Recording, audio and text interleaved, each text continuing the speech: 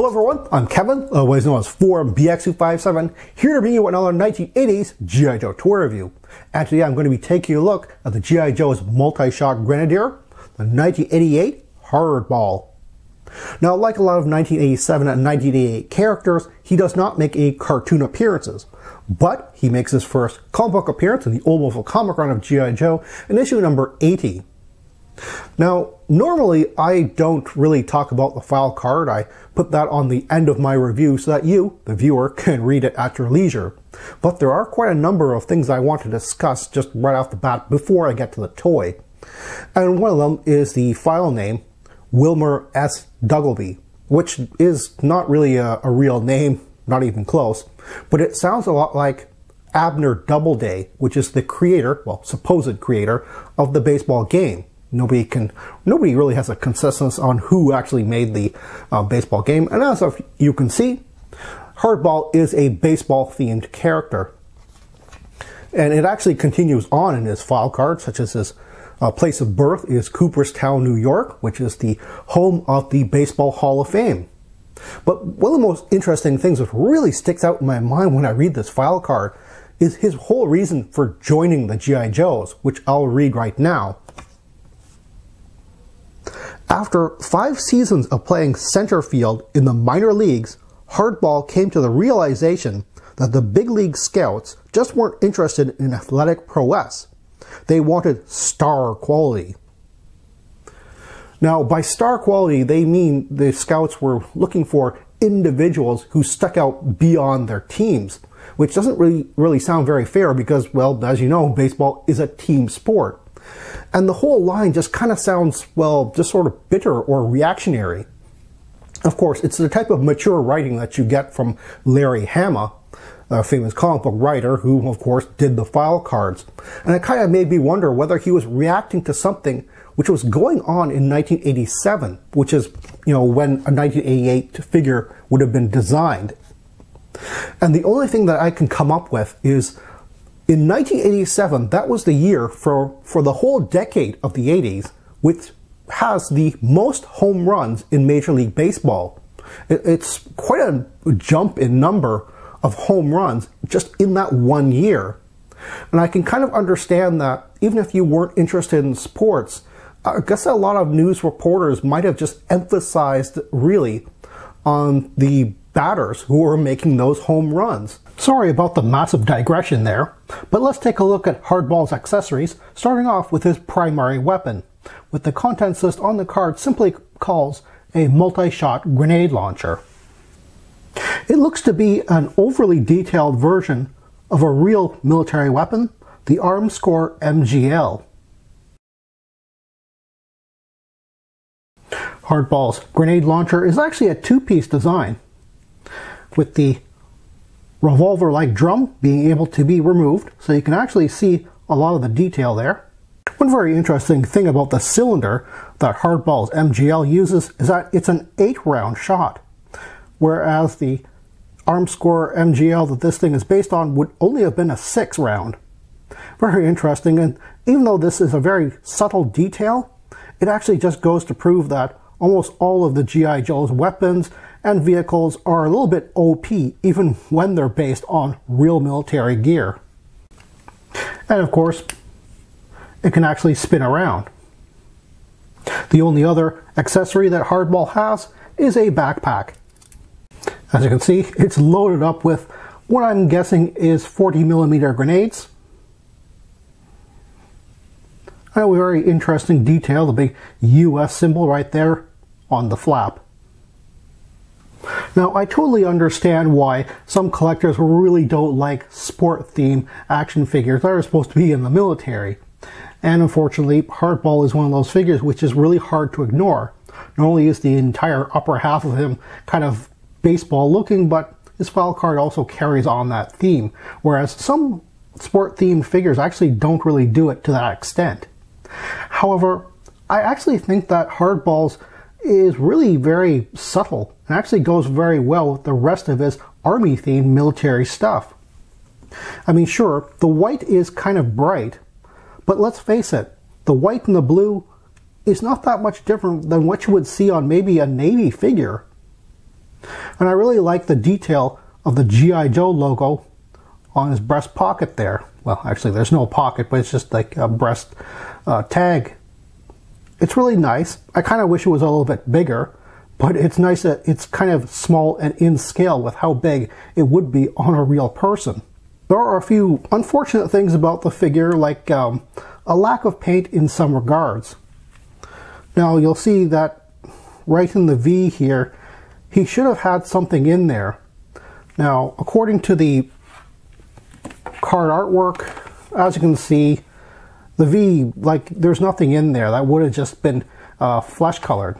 So that should have been either a flesh color or maybe the gray to continue down the inner portion of his jersey.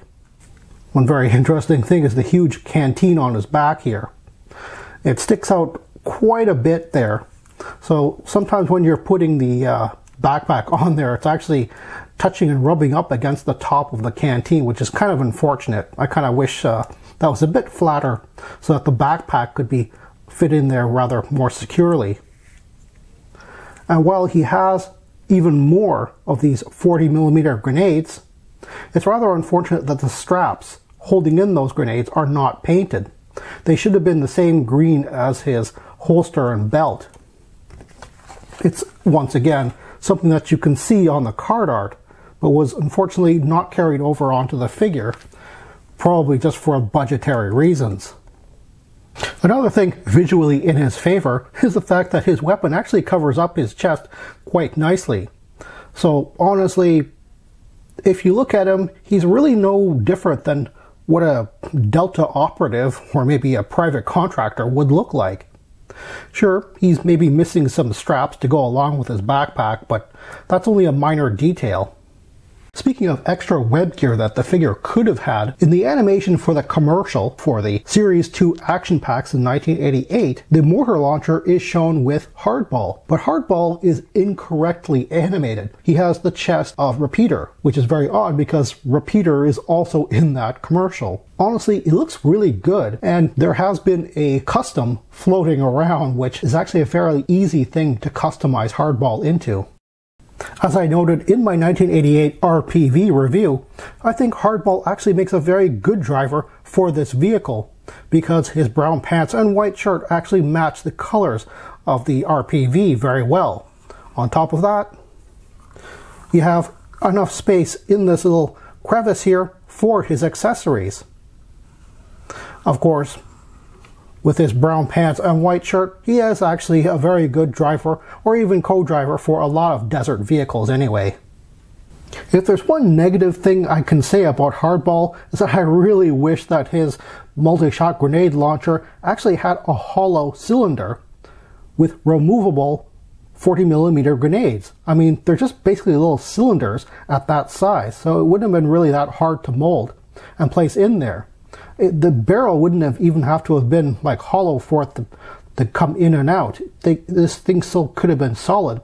I think removable little grenades would have been a really cool play feature for this action figure. Not that he needs any more grenades, because in addition to the 8 which are molded in the cylinder, he has a whopping 27 all over his body here. So just who does Hardball take over from on the G.I. Joe side? Well, I know a lot of collectors actually compare him to the 1985 Bazooka, which seems like they're more or less comparing two guys with jerseys on. But I think the whole problem is that a lot of people are misunderstanding Bazooka's rocket-propelled grenade launcher here. Rocket-propelled grenades are actually closer to missiles in the way that they're armed, which is different from how grenades are. So this isn't really a fair comparison, to be honest. The only other figure to actually come with a grenade launcher as his primary weapon, and not some attachment or like a separate thing, is way back in 1983, we have our first Marine, Gung-Ho, who has a grenade launcher. A single shot, to be sure, but he also came with grenades actually molded onto his legs. And even though he is primarily a jungle recondo, so that's really his specialty. So just who would Hardball's rival on the Cobra side be? Well, the first action figure that I want to compare him to is not a Cobra, but actually a Dreadnought. the 1986 Monkey Wrench. And while Monkey Wrench has this weird spear gun thing as his primary weapon, well, his only accessory to be honest, his specialty was explosives. And in the cartoon, you can actually see him using these grenades, which are very prominent on this bandolier across his chest.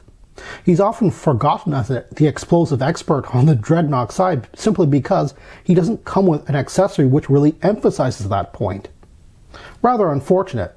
But on the Cobra side, we have our first Cobra grenade thrower, the 1989 Frag Viper. A very odd looking figure, but it's something that I will get to review very shortly. One very interesting thing, however, the matchup between these two is very odd because he is actually wearing brown army pants and some blue on the rest of his baseball themed outfit. And so is the Frag Viper. If you're looking for a hardball on the aftermarket, he is actually a fairly easy figure to find, complete with all of his accessories and for a very low price.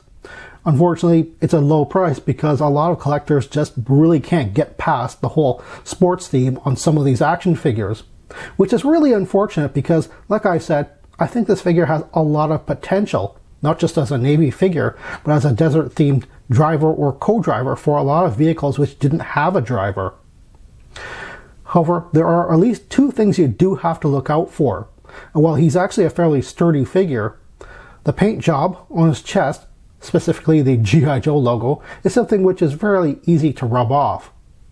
Also, the top half of his MGL here has some problems. As you can see, it has this very thin portion for the stock, and as you can see, mine is a bit stressed, and that's fairly easy to crack off. Same thing with this odd little detail on the side here. I don't know really what this is, like a caulking handle or something like that. But this is something which also cracks off as well. It's not really a detail which actually does anything. So, I mean, if it's missing, no great loss. But still, if you want something which is 100%, you do have to look out for these tiny little things.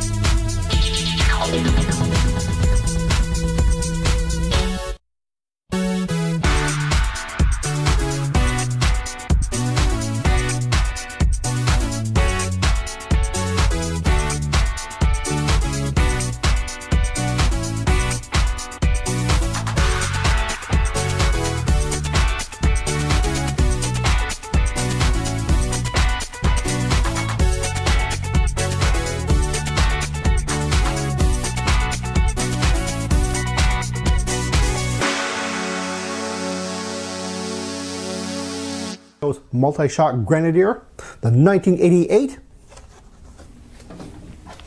portions in the cylinder. But the fact of the matter is that a rocket propelled... Well, that's all the time I have right now. Please check out my Facebook page for more information and behind-the-scenes photos for these reviews. Thank you for watching this video, and stay tuned for next time to see another 1980s G.I. Joe toy review. See you then.